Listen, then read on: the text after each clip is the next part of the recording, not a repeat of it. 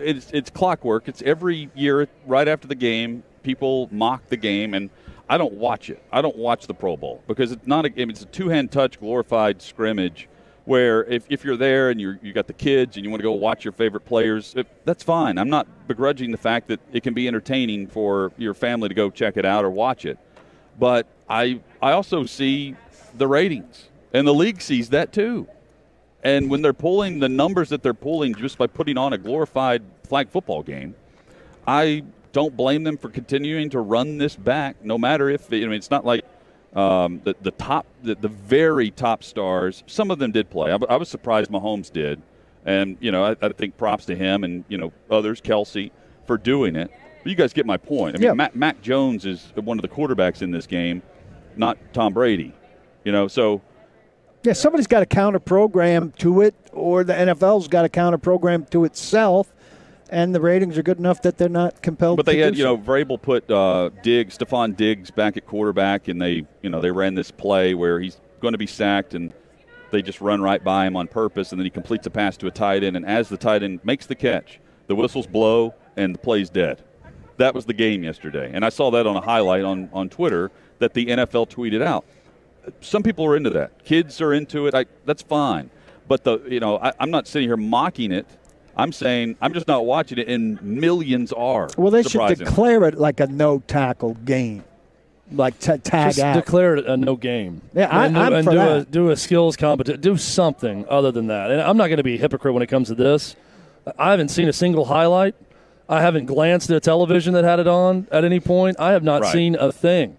And if people are going to continue to complain about this game, don't watch. The skills competition because could you're be right, so the ratings are there. Better. People complain, and they're still posting about the game they're watching. If you hate it so much, just do what I did and don't even glance at it.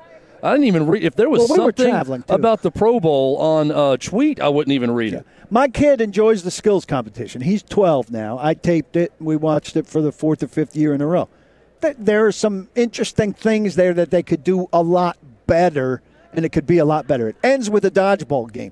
Now, how's this sound for an NFL production? The dodgeball game was shown from here. This one static camera angle behind one of the end zones of the dodgeball game. Virtually the entire dodgeball game was shown from here. Then after it was over, they showed a couple like isolation shots of a great throw or a great catch or a great dodge, like it was produced after the fact. This is not live. This is all pre-taped.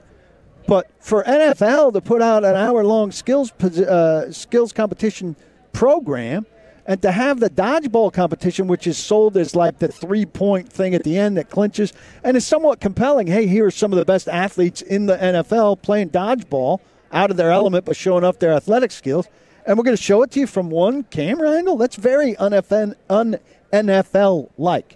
It's a well-produced product, generally.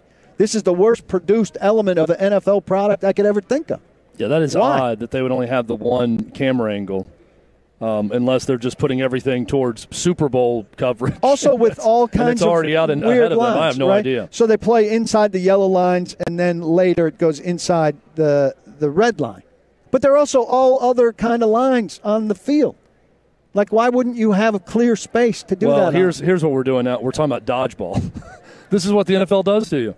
I mean, the fact that that's what we're talking about. But if this is everything the alternative they do to the that they Pro touch, Bowl, it works for whatever reason. If this is the alternative to the Pro Bowl, they could do it well, but they're declining to do it well. But my point there is it doesn't need to be an alternative to the Pro Bowl. They're going to do both because they're doing enough on the dodgeball to make it work. I'm not interested in it, but I'm not begrudging people who are, because clearly there's monetary gain in some way there. Also, they want this weekend of coverage, much like they want their games on 5 days a week, from Thursday to Saturday, Sunday, Monday Night Football.